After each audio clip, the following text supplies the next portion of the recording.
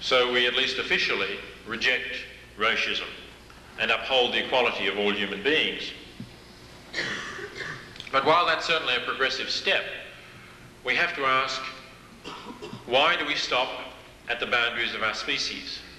Why is it we think that all humans are equal in some fundamental way, but no non-human animals can even approximate to this community of equals,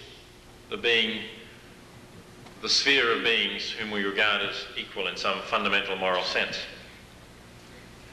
The animal liberation movement has challenged this speciesist morality and challenged us to give equal consideration to the interests of all beings who can feel pleasure or pain, irrespective of species.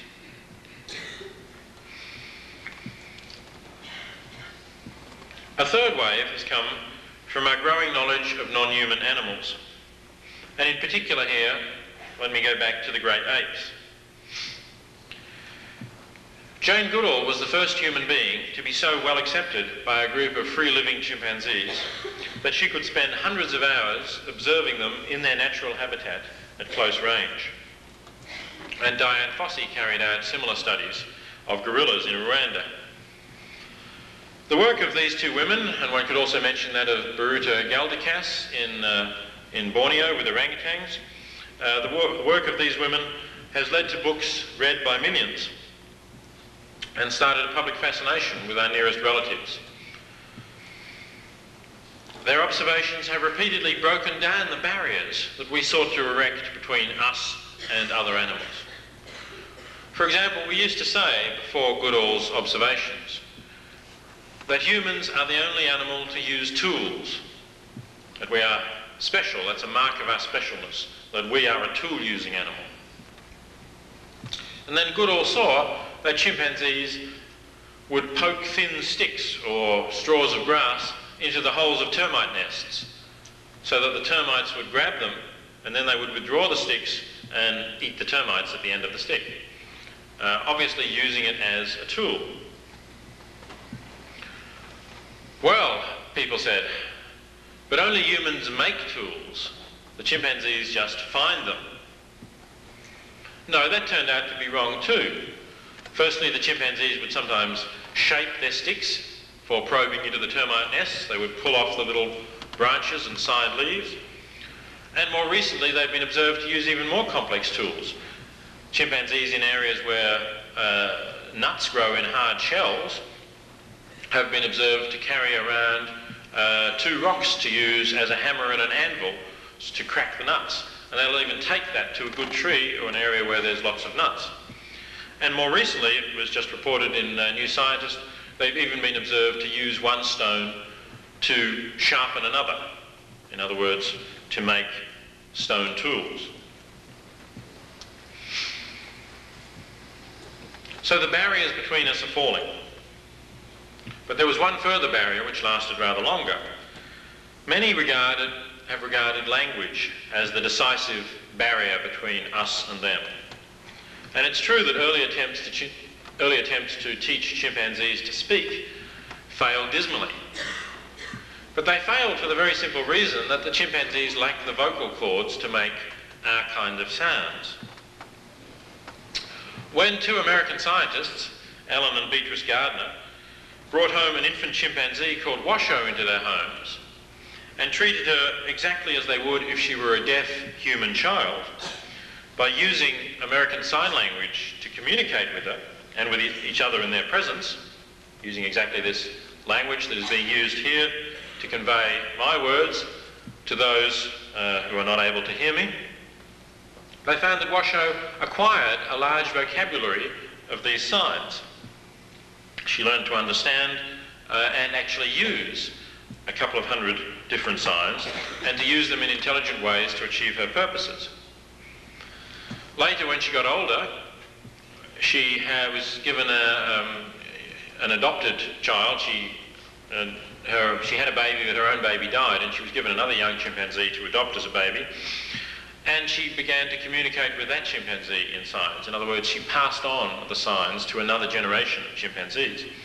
And she now lives with 4 other chimpanzees in Central Washington University in Ellensburg, Washington State, where the chimpanzees communicate with each other using sign language. And sometimes they've been observed even to talk aloud when they're alone. When they think they're alone, they're being observed through a one-way mirror, showing that they've actually got a kind of a fantasy life that they speak to themselves. And gorillas and orangutans have also learned to use this sign language to quite a significant extent. They've learned to use language even to deceive in some cases. In other words, we are not even the only species that can tell lies. Chantek, an orangutan, was seen to steal an eraser, a pencil eraser, put it in his mouth and signed food, eat. But in fact he didn't eat the eraser, he tucked it into his cheek, and later when he went to his room he put it in the back corner of his cupboard where he keeps things that he likes to keep.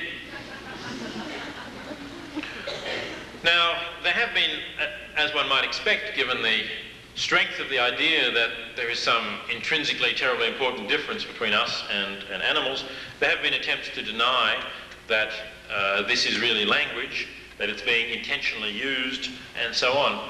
But I think those attempts now have really finally run out of steam. There has just been so much data produced, so many different studies, many of them using American Sign Language, some of them using keyboard icons linked into a computer so that every key pressed is recorded. And as I say, there are examples of chimpanzees signing to each other when there are no humans around, or signing to themselves, telling lies. I think it becomes impossible to deny that these chimpanzees are quite intentionally using language to communicate. So that barrier too seems to have gone. And what may be the final blow to the idea of the distinctiveness of human beings has now come from a more detailed knowledge of genetics.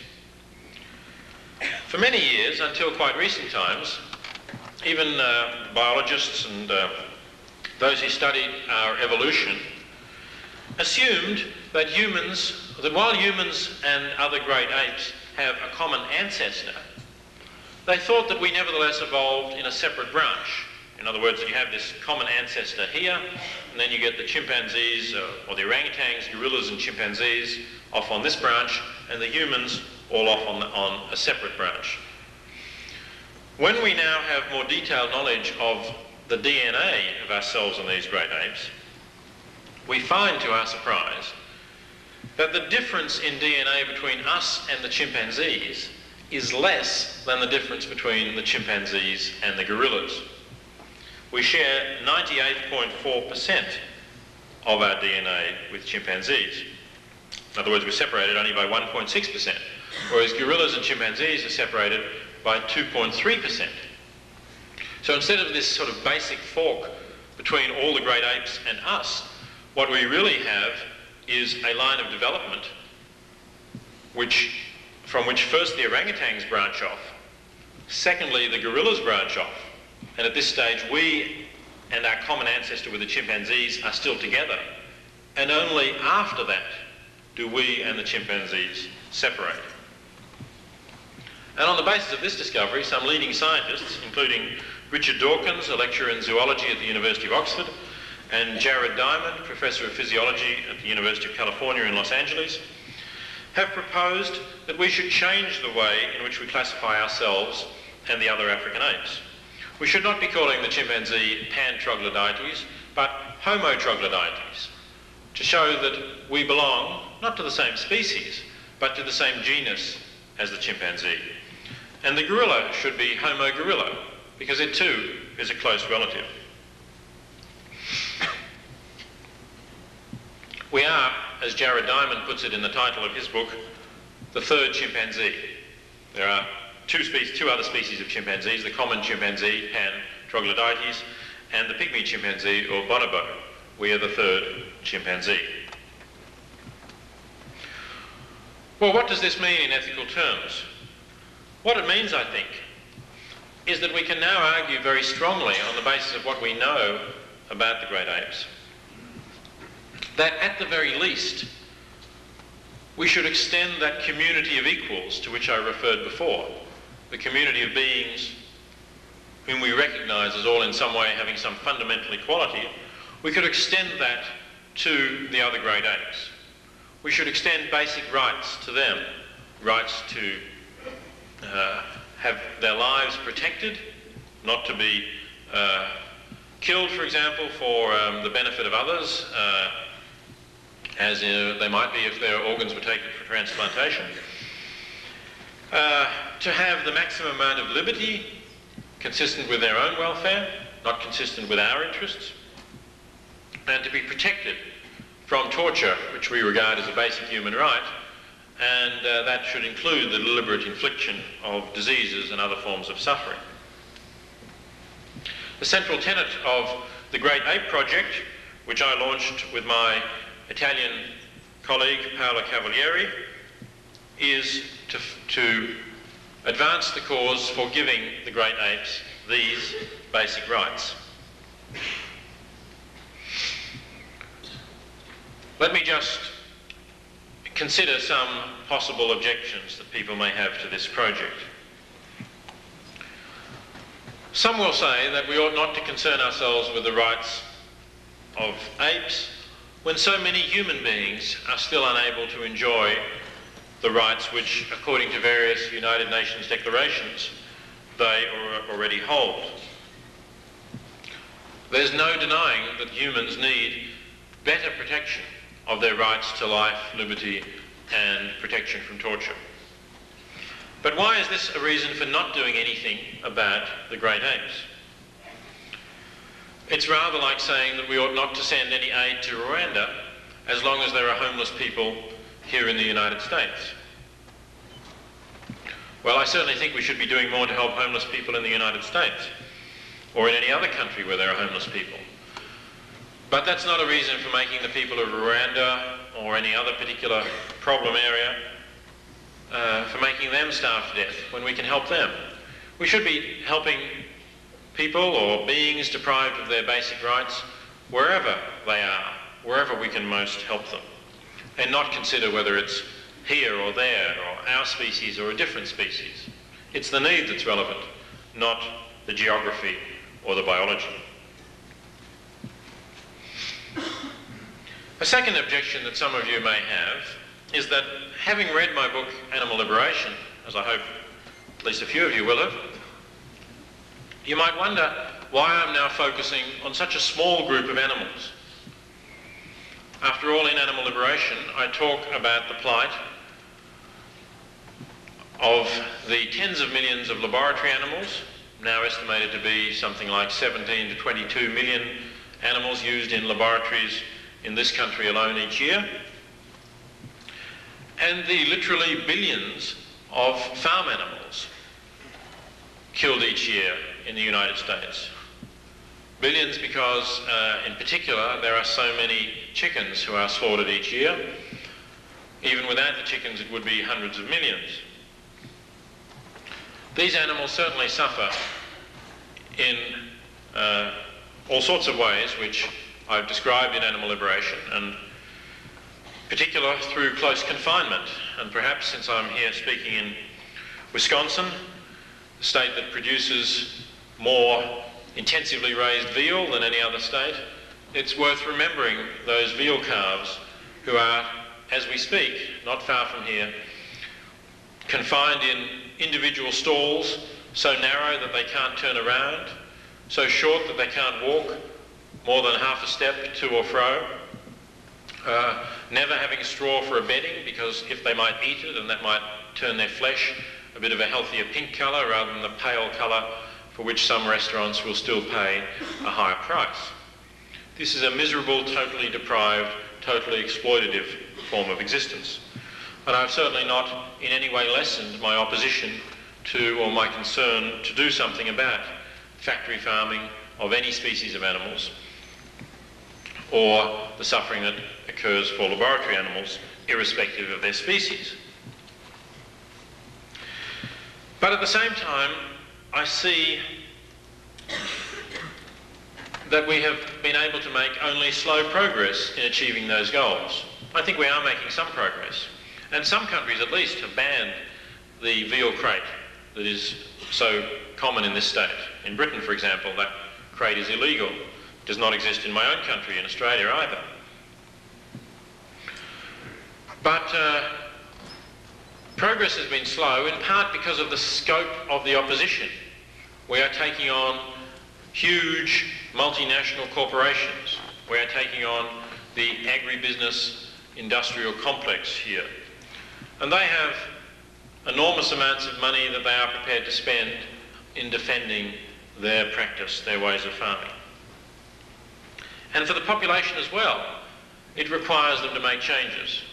I was delighted to hear Professor Card say in her introduction that after reading Animal Liberation, she's changed her diet. And in fact, I think it's true that those who read those arguments and find themselves unable to refute them, and I'm certainly not convinced that there is a basis for refuting them after all these years. I haven't come across something that has changed my fundamental way of thinking. I think that does require you to change your diet. But there are, of course, many people for whom that is just too big an obstacle. They're not going to read a book that might have that implication for them, or if they are going to read it, they're going to push it aside and say, oh no, it's just too difficult. I know there are such people. The Great Ape Project, in a way, tries to take a different tactic, tries to take a different line of approach to this whole issue and says, look, yes, we should keep pushing on that front, but let's try to narrow the gap between humans and non-human animals. Let's try and bridge that gap a little bit so that we don't think of animals as so different from us. And maybe that'll make it, in the long run, easier to change things not only for the great apes, although that's certainly worth doing in itself, but for all animals as well. So that's why Paola Cavalieri and I produced the book to which Professor Card referred, The Great Ape Project, which is centred on a declaration of the rights of the great apes, something that we are asking people to support. And the book consists of essays by 34 scientists, people like Jane Goodall and others who've worked with apes, teaching them sign language and so on, and philosophers, and a lawyer and others, indicating why they support the Declaration of Rights for the Great Apes. And what we hope to achieve eventually with that book is to get such broad support in many countries, and we do have supporters in many countries already, that we can go to the United Nations and say, look, you've got declarations of rights for humans, for various categories of humans, for children, for the intellectually disabled and so on. How about extending rights beyond the human species to at least the great apes? I think the book makes a very powerful case for this. And it makes this case sometimes by philosophical argument, but sometimes by merely presenting some particular moments of contact that human beings have had with the great apes.